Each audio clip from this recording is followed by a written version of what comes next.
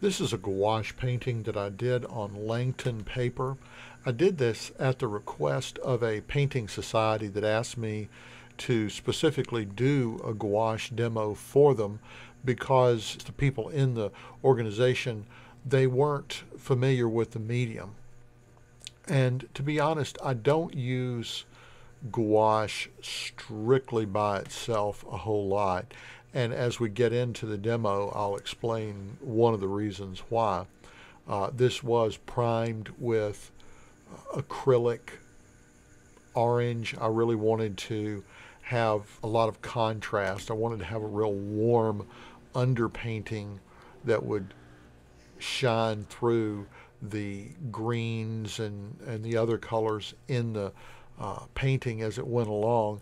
And it's very strong, and it forces you as a painter to overcome that really strong, glaring orange.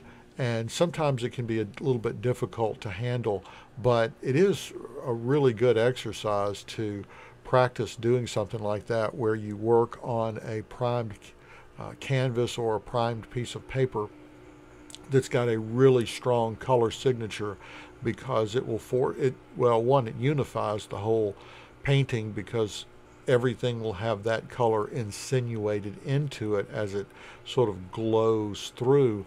But you have to cover it enough where you don't wind up with just this really kind of ugly orange painting or an ugly pink painting, or whatever you've primed your substrate with.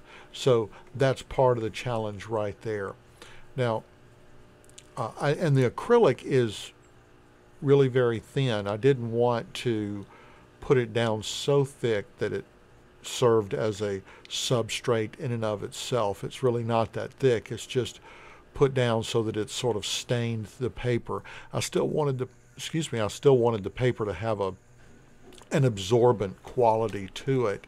And had I primed it so thickly that I had filled in the fibers of the paper, then the gouache would have just sat on top of it, which would have been okay. It wouldn't have hurt anything. It's just that it would have been very different. It wouldn't have reacted quite the same.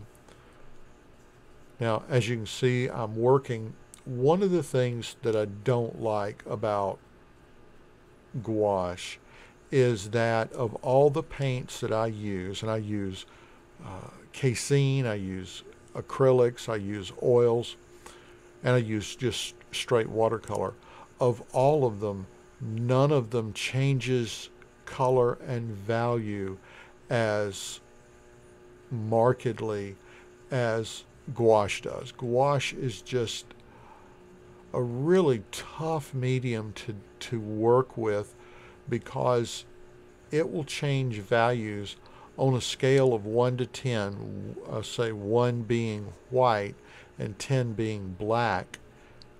Most colors are going to shift maybe 1, maybe 2 steps in value, so that if you put it down wet and it's an 8, so it's really dark, you can expect that it might dry to a 6. And if you put something down and it's a 2 or a 3, so it's almost white, then it could dry and go darker and maybe go from a 2 to a 3 or a 4. Gouache doesn't do that. With gouache, it might go from an 8 to a 5, 4, even a 3. I mean, it's just incredibly different in how it will look from how you put it down. And I apologize. I hope you don't get confused with those numbers. I just wanted to use it as an example to let you know that you can put down something that for you in gouache almost seems to be black in how dark it is. And then as it dries, it will literally dry 3, 4, 5 shades lighter.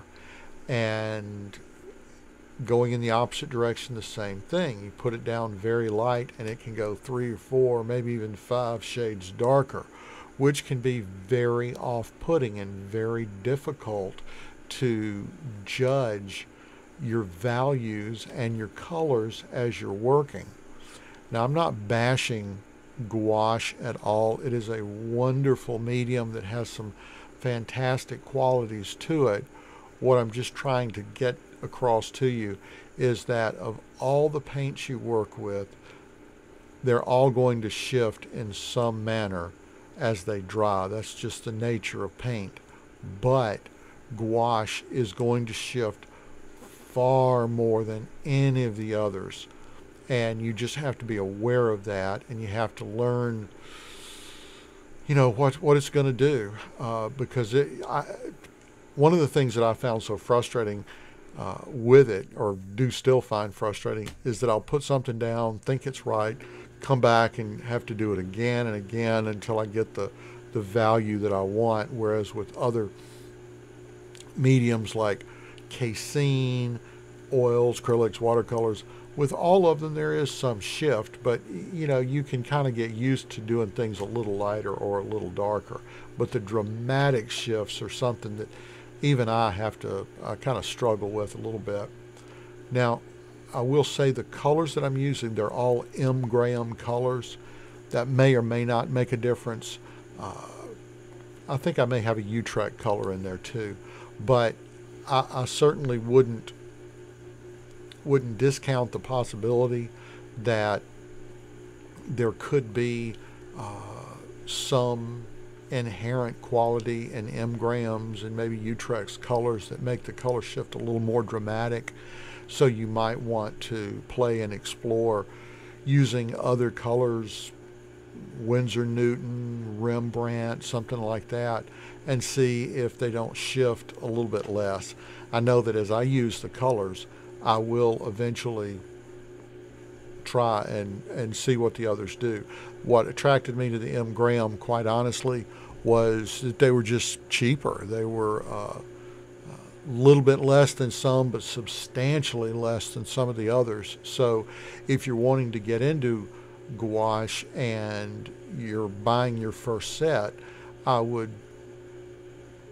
strongly suggest M. Graham, just because it's so much cheaper than some of the other brands. Now, let's talk about the positives with gouache. One of the wonderful things about gouache is the same thing that's so nice about casein and watercolor. It's so very transportable. You can take it really just about anywhere because all you need is water and you're set. When you're carrying oils, then you've got all the smelly ingredients, and they're toxic and sometimes flammable, and so that can just impede your ability to travel with them. So a water medium like gouache is wonderful. Also, gouache will mix very happily with all of the other water-based colors. So if you're using casein or watercolor, you are good to go, mixing them any way you want to. Also, lastly, you can actually mix them with acrylics. Now, of course, if you mix them with acrylics, then as soon as it dries, the acrylic in the mixture is going to dry what's called closed, meaning it's no longer permeable with water. But, that's okay. It's just you have to be aware that if you do mix your gouache with a little bit of acrylic, it's going to dry closed and no longer be, you're not going to be able to reconstitute it with water. But also you don't have to worry about with acrylics, which I do love acrylics as well. But if you take them out into the field, you just have to be very vigilant with your brushes and keep them meticulously clean, or it will, of course, they'll dry, harden in your brush and ruin your brushes. So that's some of the positives with gouache, is that it just plays well with others and it's eminently transportable anywhere. Now, the other thing about gouache is that it is some of the most intensely beautiful colors that you're going to find. the richness and just the vibrance of the pigmentation in gouache it's just, I think, superior to most of the other colors. I may be wrong, but it just seemed to me that whenever I paint in gouache, the the intensity of the colors is so much greater than with oils, acrylics, watercolor, or casein. But now one thing, and it's very opaque. That's something else to keep in mind, is that gouache is a very opaque medium, so you can go over things and cover a lot of ground. However, this is really odd with gouache, and I had to just stumble onto it because nobody said anything about this. But it goes down somewhat translucent, not transparent, but translucent, in that you can see through it. But as it gets, or as it dries, it becomes more and more opaque. Now, I'll give you an example. I was working on a painting where I really needed to cover some colors that I'd already laid down with white. And I mean, I put down a ton of it, and it was just completely translucent. I could see what was up under it. And I kept putting layer and putting a layer and putting a layer, and it wasn't covering. And I thought, my goodness, this has terrible covering power. But I was already invested into the painting, so I moved over and started working in a different area. About 5 or 10 minutes later, I came back. Oh my gosh, that area was just a solid block of white. I mean, just as opaque as it could be.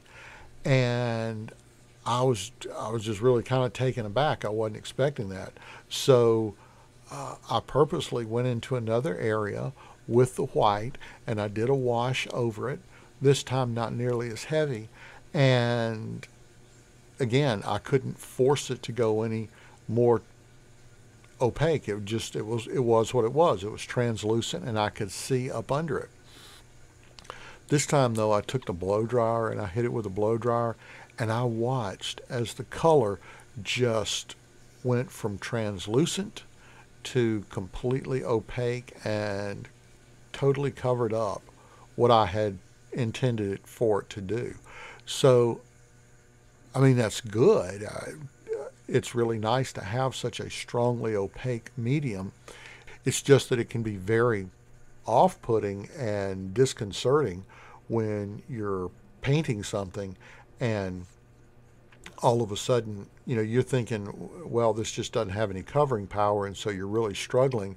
And then all of a sudden you watch, and before your eyes, it becomes this really thick, opaque passage of paint. So that's sort of a positive and a negative all wrapped into one. Now, in this painting,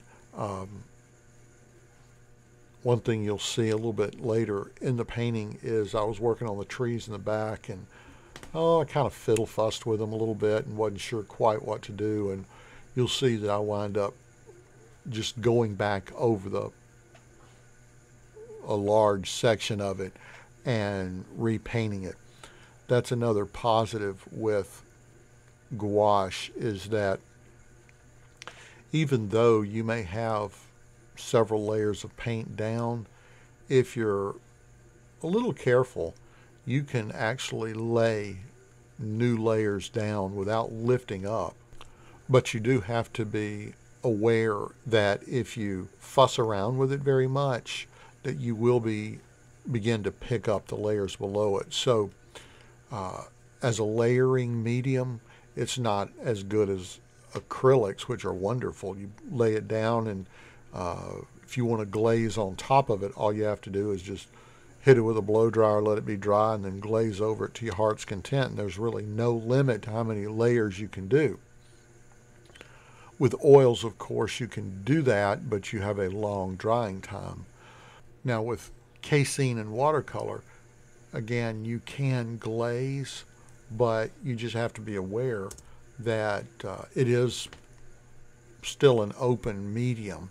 And so if you're just working immediately, even casein, when it dries, it does dry closed, but that's after a while. That's after a few hours or a day. It's not going to just dry and then it's immediately closed. So if you put down a layer of casein paint and then you try to scumble or glaze on top of it, if you get to noodling around in there very much, you'll start picking up the paint. And definitely with gouache, if you put down a layer of paint and you go scrubbing, scumbling, noodling around in any manner, you're going to be picking up the layers below it. That being said, however, you absolutely can glaze with gouache, and create some wonderful transparent, translucent layering effects that you wouldn't normally be able to do. I don't personally care to use gouache by itself. I really like to mix it with watercolor and casein. That's just me.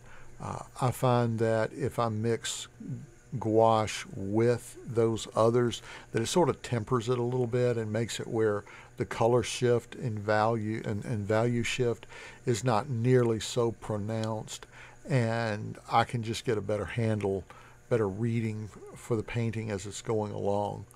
But you may differ.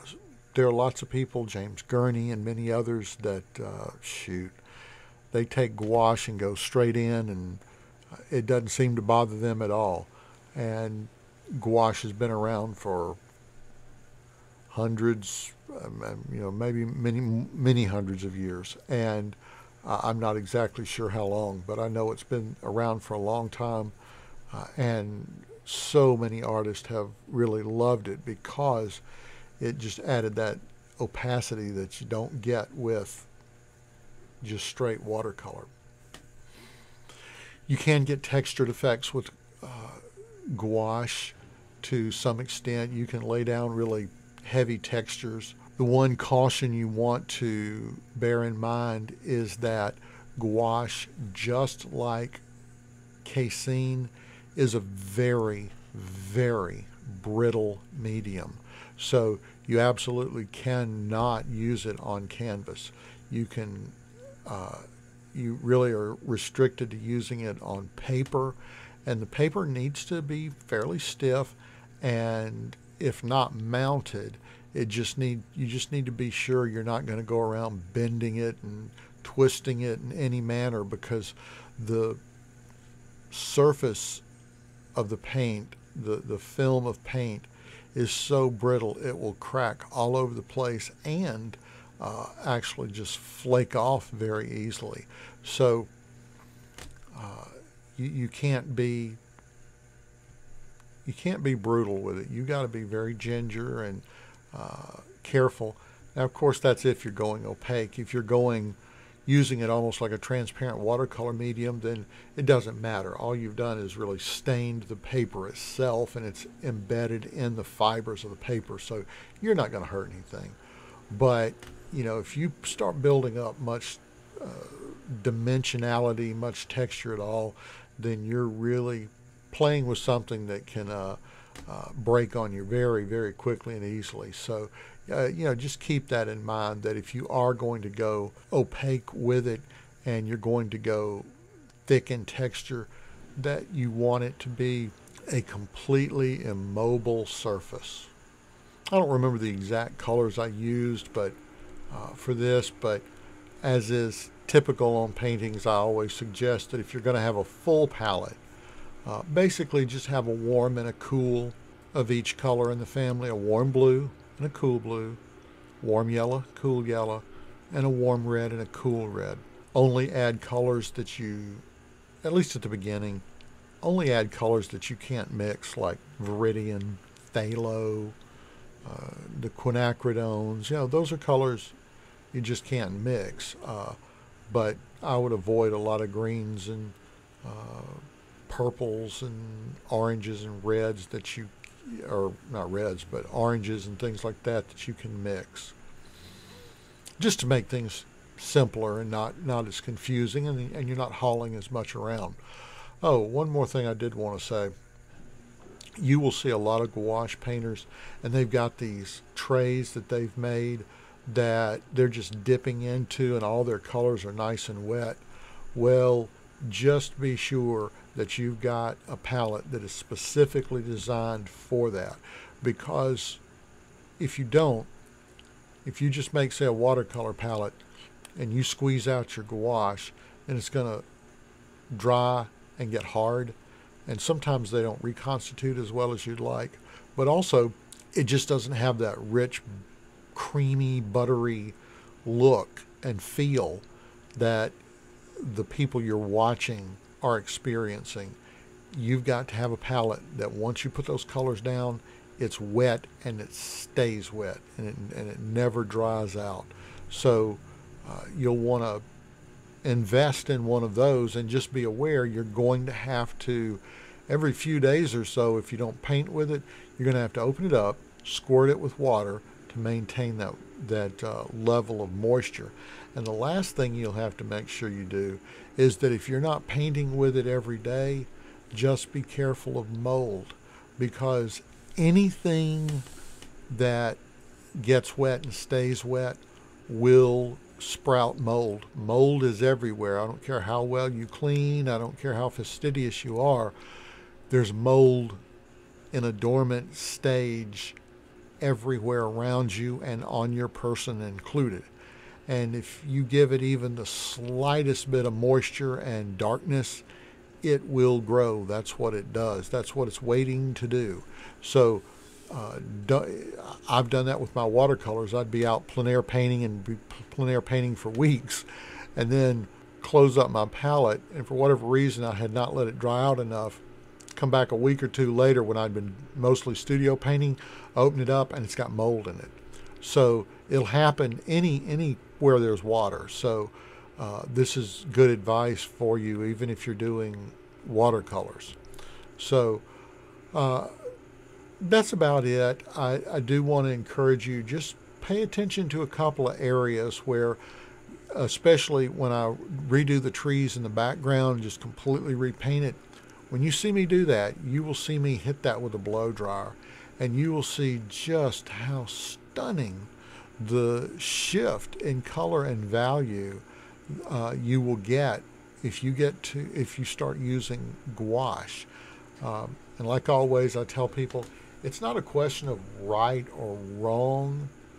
It's what do you want to accomplish. And there is a right and wrong. There absolutely is. But it's dependent. If you're trying to do a particular task, then using a particular medium is not wrong. It's just different. But if you're trying to do some other task, well, then absolutely it could be wrong. And by example, if you want a wet and wet technique that's going to stay wet for days, well, gouache and watercolor are not the medium. That's wrong. If you want something that's going to dry instantaneously and dry closed where you don't have to worry about glazing, oils is not the right medium. That's incorrect. So that's where I tell my students is that, yes, there's a right way and a wrong way to do things, but that right and wrong way is dependent upon what your ultimate goal is. So I guess that's about enough. You can sit and whatever time's left, enjoy the painting, and thanks for listening.